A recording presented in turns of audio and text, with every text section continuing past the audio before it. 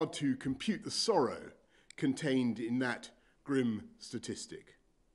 The years of life lost, the family gatherings not attended, and for so many relatives, the missed chance even to say goodbye. I offer my deepest condolences to everyone who's lost a loved one. Fathers and mothers, brothers and sisters, sons and daughters, and the many grandparents who've been taken.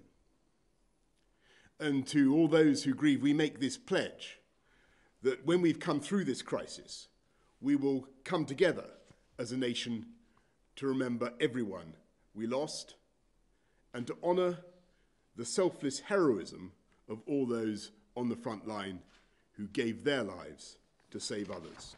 I am deeply sorry for every life that has been lost, and of course, as Prime Minister, I take full responsibility for everything that the government has done. What I can tell you is that we truly did everything we could and continue to do everything that we can to minimise loss of life and to minimise suffering in what has been a very, very difficult stage and a very, very difficult crisis for our country, and we will continue to do that.